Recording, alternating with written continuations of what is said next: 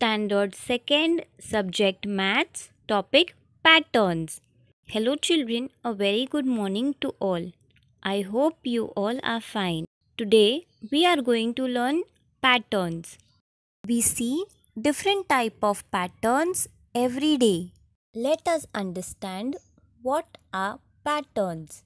A pattern is the repeated way in which lines, shapes, or any design are arranged in a specific way at regular intervals over a surface. The patterns which we see in our everyday life are some natural patterns and some man-made patterns. Natural patterns are naturally made. Let us now see few examples of naturally made patterns. This is a coconut tree trunk.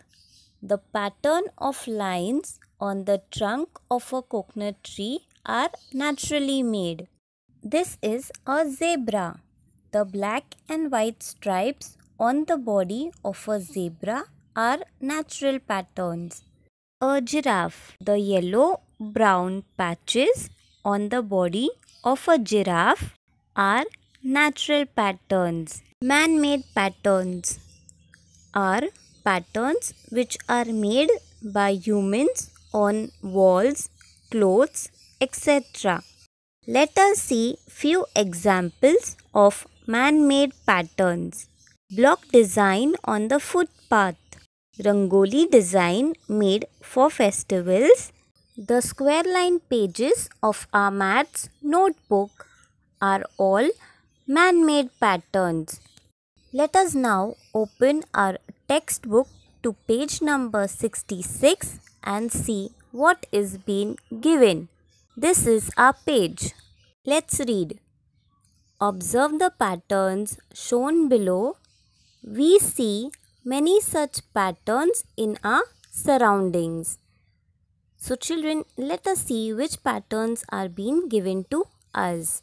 We see this pattern in small fields or gardens outside houses. Children, where do we see this pattern? Yes, on the chessboard. Next, we see this pattern mostly on the gates, around buildings or gardens. This pattern we see on the walls of old buildings or forts. This pattern we see on the border of dresses and saris. Children, I hope you have understood the concept. Thank you.